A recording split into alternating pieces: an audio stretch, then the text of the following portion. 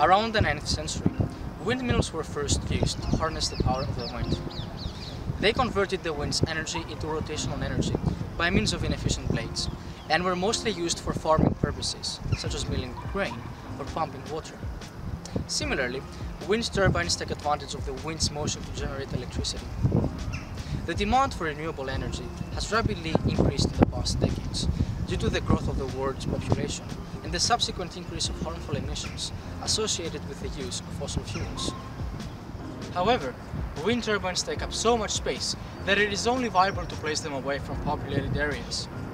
This results in engineering challenges like transporting the electricity from where it is produced to where it is needed. As such, smaller turbines that are located within the populated regions that require the energy produced could be a more efficient solution. However, current technologies have yet to harness the wind's full potential at this scale. An example is the Strata building in London, where its 3 9-meter turbines produce a mere 10% of the building's energy needs. We were tasked to tackle this challenge by coming up with an innovative, horizontal axis, small-scale wind turbine that would be subject to the following constraints. It should rotate clockwise with a maximum angular velocity of 3000 rpm. Tested at 6, 8, 10 and 12 meters per second, the tip speed ratio, or TSR, must be between 3 and 8, a range at which the maximum power coefficient should be obtained. It must fit inside a box of 400 by 150 by 75 millimeters and be manufactured as a single part, exclusively out of ABS plastic, using a rapid prototyping technique. With all of this in mind, we set out to come up with our design. We started out by first deciding how many blades we want in our turbine. The main options were 1, 2 or 3 bladed design. A 1-bladed design experiences a comparatively higher centrifugal force due to a higher TSR and requires a delicately balanced counterweight. A 3-bladed design, commonly seen in wind farms, provides much better performance in that situation. This is because it can harvest energy from wind that is not blowing normal to the blade. However, having more blades makes the turbine less aerodynamically efficient. This is due to interference effects, where the wake, which is the air downstream from the blade, affects the flow for the next blade. We came to the conclusion that a 2-bladed design was a good middle ground due to the symmetry, reduced interference effect, and is easier to fit in the required box. Exploiting symmetry, we folded our turbine at the cone, using a ball and socket joint. This resulted in doubling the radius of our turbine, which maximized power extraction. In order to minimize drag, we used the Hack series to design our cone. Turbine blades have airfoil cross-sections that direct the lift force generated to rotate the turbine. The airfoil section SG6043 was chosen for its high lift-to-drag ratio at low speeds, matching the testing conditions of our turbine. The incidence had to be kept constant to achieve optimal lift. Since the rotational velocity varies along the blade, twist is required to achieve this. From the lift coefficient against angle of attack plot of this airfoil, we saw that lift is maximized at 6 degrees incidence. For maximum power production, we need constant circulation along the span. This is achieved by varying the twist and record length. There are 2 methods to achieve this: Betz and Schmidt. The Schmidt method was preferred as it models real-life conditions closely by considering the effects of the air's rotation due to the motion of the turbine. It was used to find the optimum chord length and pitch angle at each point of the blade. A more reasonable result was also obtained at the root section. The optimal configuration was found using a MATLAB script, which was verified by a Q-blade simulation. To analyze the turbine's structural integrity, we used simple beam theory. The blade was discretized into small sections using MATLAB. This allowed us to consider the different loads and the moments at every point. We were concerned about the stresses at the root, where the maximum centrifugal forces we lacked, and the deflections at the tip, since this is the part of the blade with the lowest strength. We made sure that the force experienced did not exceed the tensile failure stress of the available material. The tip deflection found was small enough not to affect the aerodynamic performance of the turbine. To create an innovative design, we considered many bio-inspired features such as riblets inspired by the skin of sharks, a corrugated aerofoil inspired by dragonfly wings, and tubicles inspired by the flippers of humpback whales. The printer doesn't have the resolution to print the riblets at the size we desired, and during manufacturing they would be sanded away. As for the corrugated aerofoil, we felt that it was too adventurous as we would not have any means to predict how the turbine would behave. We don't know if it will even work.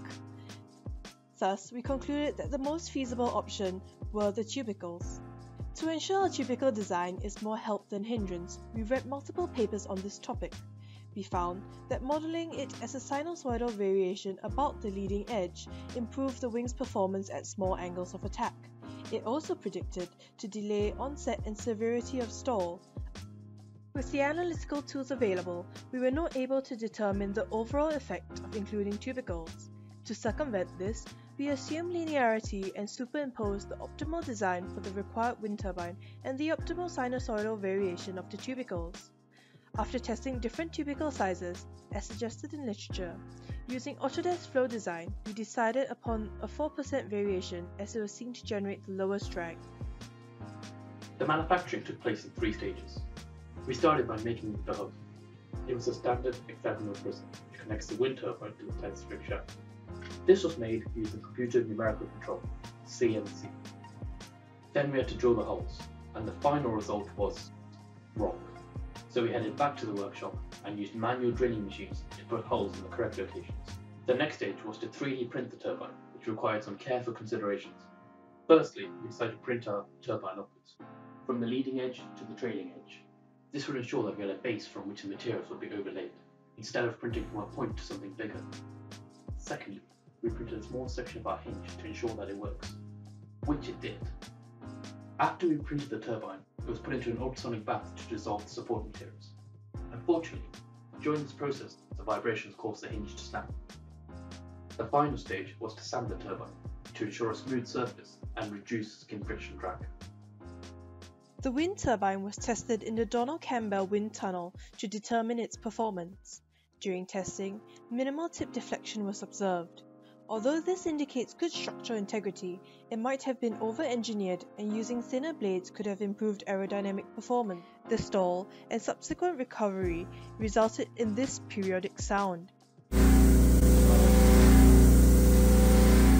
which, to us, sounded quite terrifying.